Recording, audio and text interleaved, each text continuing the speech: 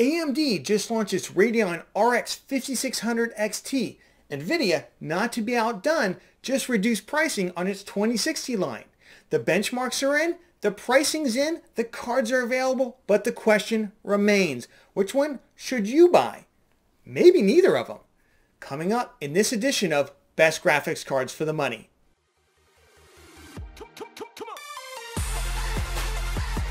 Welcome to PC Builder. I'm Jason. I'm super excited today because this is the first episode of Best Graphics Cards for the Money for the channel. And what a fantastic time to launch it. AMD's releasing cards, NVIDIA's cutting prices. The whole graphics card market has been turned upside down in the last 6 months. What cards should you buy? By the end of this video, you're going to have a very firm understanding of, based on what you're looking to do, the best graphics card for the money. Okay, before we jump into it, first I want to say a big thank you to everybody who supported the channel so far. This is our 4th video. We just crossed the 100 subscriber mark. So excited about it. So please, if you like this kind of content, if you want to support us putting out more kinds of content aimed at ordinary PC builders like yourself, please like the video, click the subscribe button, and click the bell icon to keep us going. Okay, with that out of the way, let's jump into it. We're going to briefly cover the RX 5600 XT launch. We're going to briefly cover NVIDIA's price cuts and a little bit about the EVGA 2060 KO model, which has some amazing performance to it if you're looking for a workstation performance. Then we're going to jump into the various use cases, and we're going to identify for what are the best graphics cards for the money depending on the resolution you're looking to hit.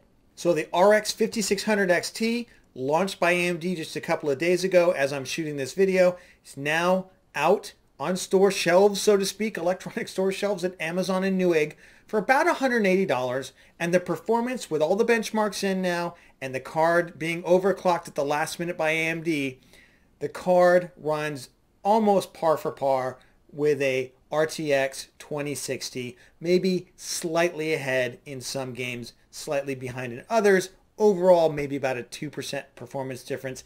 You'd never know the difference. So of course, NVIDIA responded by reducing their prices on the 2060. It now runs for about $300, though most of the cards I'm seeing are still $310, $320. A couple of them now on Newegg have come down with some mail-in rebates and things of that nature. Okay, let's talk briefly about the overall graphics card market, because over the last 6 months, it's completely turned upside down.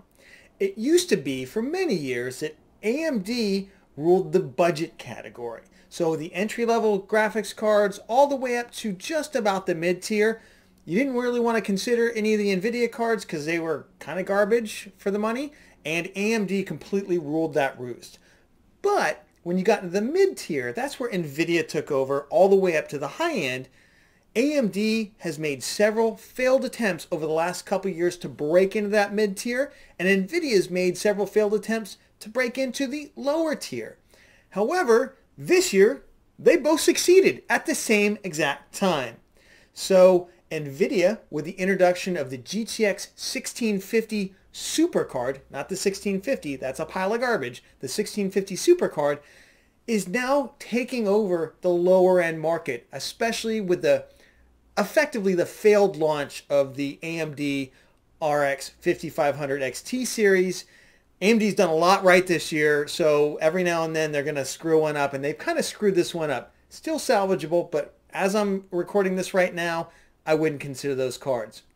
On the other side of things, we've got AMD launching their RX 5700 series and now the 5600 series, and they've really broken into the mid-tier market that NVIDIA dominated for the longest time, to the point where unless you're streaming or doing productivity software like video editing, I can't really find an NVIDIA card that I could recommend for that mid-tier unless you want a 2080 Ti. How do we do best cards for the money here? A lot of places, they're just going to say, if you've got $100 to spend, buy this. If you got $200, buy that. I don't understand that at all. Along with the CPU, the graphics card is one of the most important components you're going to buy when putting your PC together. Instead of figuring out ahead of time what your budget is, figure out what do you want to get out of it and then budget accordingly. So we're going to list them a little differently. You'll see a spreadsheet over there, you'll see a spreadsheet up here. Now I'm going to include a link to that down in the description below. I've gone ahead and ranked all of these cards depending on what you're doing, how much you have to spend, and what you're looking to pull off. I've got a graphics card recommendation for you. Again, down, linked in the description. It's a Google Doc. You'll be able to view it. Let's get into gaming now. So what card do you need? All depends on what the resolution you're trying to hit and the refresh rate of that monitor. How many frames per second are you trying to deliver at what resolution? Many people use a 1080p monitor and 60 frames per second. Some people are looking for a 1080p monitor with a 144 hertz refresh rate, so they're looking to get 144 frames per second, particularly in competitive first-person shooter titles like Call of Duty, things of that nature, Overwatch, etc. And then, of course, some people want to jump up in resolution to 1440p or 4K and game at those resolutions as well. We're going to go through each and every one of them. So for those of you with a 1080p monitor with a 60 hertz refresh rate, you're looking to get 60 frames per second. The basement bargain card that I can recommend here is the RX 570 4GB card. This is it's a fantastic card. It's about, 2 or plus years old, or frankly, it's a refresh of the 470, which is really a refresh of the 70. It goes back and back and back. This Polaris line has been around forever, but frankly, it's an oldie but a goodie. It'll play most games today in 1080p, 60 frames per second, at least medium to high details. I would not recommend buying a card for less than a 570. Don't get a 560, don't get a 550, don't get a GTX 1050 Ti or a 1650 non-super card. Those are all trash. Don't spend any money unless you're at least getting an RX 570. Now, that being said, the other card I could recommend, if you're comfortable buying used parts, you can still get an RX 580, slightly better performing than this card, on the used market on eBay for about $120, though those cards are rapidly drying up and the price is increasing. The card that I'm actually going to recommend that you buy is going to be a NVIDIA GTX 1650 Super. Make sure you get the Super, not the non-Super. The non-Super is a piece of garbage. The 1650 Super is actually a very different card than the old 1650. They completely redesigned it, unlike some of the other Super cards where they just upgraded the memory. So this card, for $160, is going to run just about every title, 1080p, 60 frames per second, in high to ultra details. The other great thing about this, yes, you could go buy an older 590, a 580. I would not go touch the older cards if you can afford to buy this one right here. This is new architecture, brand new card, likely to be supported for many, many games in the future. Those older Polaris cards, they've had their time, they did their duty, but it's 2020 now and it's time to take the next step. I don't recommend the RX 5500 XT cards at the current price point. While performance-wise they're very similar to the GTX 1650 Super, they just cost a lot more money, and the features on the NVIDIA cards are better. So anytime AMD and NVIDIA come head to head at the same price point with the same performance, NVIDIA wins because the NVENC encoder is better. They just have a better feature set. AMD's working to bring that up to snuff. Their Adrenalin 2020 package is, it's a step in the right direction, but they're just not there yet. So it's something I cannot in good faith recommend. Finally, if you want a no compromises, definitely hits 60 frames per second in ultra detail in almost every game right now at 1080p 60 frames per second, then you want to go for the GTX 1660 Super or Ti.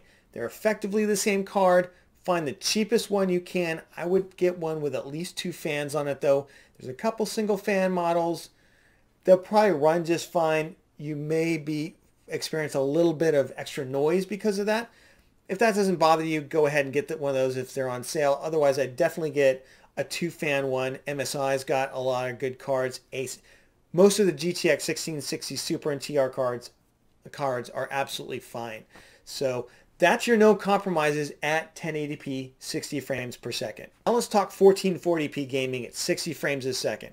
Again, so we've gone up in resolution. We're staying with the same refresh rate on the monitor, same number of frames we're trying to deliver, just at a higher resolution. So as a result, all the card recommendations are going to go up. Now we're solidly into the mid-tier of cards.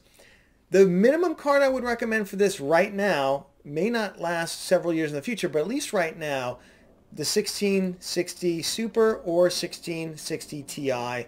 Go ahead, I just described those cards. Just find the cheapest one available, Ti or Super. That'll meet your needs currently. However, looking to a card that's got a little bit more of a future to it, I think you want to look at the brand new RX 5600 XT. There's a number of really good ones on the market. Sapphire got one. You got the new Power Color Red Dragon. These cards have a great cooler on them. Overall, fantastic performance. About 2060 levels of performance for 20 or 30 bucks less. However, if you're looking for a no compromises card in this category, 1440p, 60 frames per second, I would personally pick up a Radeon RX 5700. These are fantastic cards. Sapphire's got a number of good cards. Power Color's got a number of good cards. The performance on these is stronger than the 5600 XT, and in many cases, like this card for instance, the price is not that much more. It's only $310 on Amazon right now. Now let's get into 1080p gaming at 144 frames per second minimum. That's 144 hertz refresh rate on your monitor. Who wants this high of a refresh rate? Competitive first-person shooter gamers. Okay, frame rates matter in those kinds of games. The difference between being able to headshot somebody in a game like Overwatch or Call of Duty depends greatly on when the frame is delivered to your screen and you click the button, is that person still in that place? Or, because of the slowness of your monitor, are they actually somewhere else even though you're seeing them right there?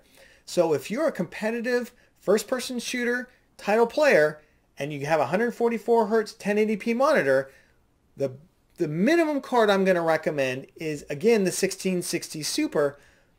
Although I'm going to put a caveat in here, I don't know how much longer this card is going to be a good solution for this. So at a minimum, I think you want to be looking at an RX 5600 XT, but more than likely at an RX 5700. And again, we've gone through, there's a number of these cards. They start around 300, 310 on sale. Regularly find good cards for $330, $340. I think this is probably the best place to spend your money and the best value for your money. If you want to go up to absolutely no compromises, then I would recommend at a minimum an RX 5700 XT. And here I think the AMD cards have a clear advantage over the NVIDIA cards because they've got the frame boost where when you're moving your pointer, your mouse pointer, really quickly, they will actually slightly reduce the resolution in order to maintain that high frame rate for competitive titles. To me, if this is your jam, you want to buy an AMD card, and the best one you're going to get, RX 5700 XT. Now, warning, there's a couple of these cards you absolutely do not want to buy under any circumstance. The 3-fan ASUS one is one of them. They have fixed some of the other cards. Get a card by Sapphire. This Radeon that I'm showing you right now, this Gigabyte is another good card. Make sure you get one of the good cards. I'm going to have links in the description down below. Now we're going to talk the top of the top. We're talking high frame rates in a 1440p or 60 frame per second gaming at 4K resolution. So currently you need a lot of horsepower to run these games at those resolutions. Can definitely be done though. The minimum card I'm going to recommend is either a 5700 XT, like the Gigabyte that I just showed you, or a 2070 Super. I'm not big on the 2070 Super because it doesn't have that much more performance than the 5700 XT for $100 more. Frankly, at this point, the more power we're pushing, it's going to become exorbitantly expensive. So if you've already got an i9 9900K and you've got 64 gigs of super fast memory and you've got all the trimmings and you're just looking for the best money can buy, I'm going to recommend that you get either a 2080 Super or a 2080 Ti. Those cards start at about $1,100 though. So for most human beings, I think the Radeon RX 5700 XT is probably where you're going to end up. Maybe the 2070 Super, possibly the 2080 Super. That's the video for today. This was really exciting, doing our very first best graphics cards for the money. Please remember, help us out, brand new channel. Please like the video, subscribe, and click the bell button to get notified for new videos coming up. We're going to be launching this kind of content on a regular basis every single week, and I'm really excited to grow the channel with your help. Thank you so much for your help in the past. That's it. Happy gaming, happy video editing, and happy streaming, everyone. We'll catch you on the next one.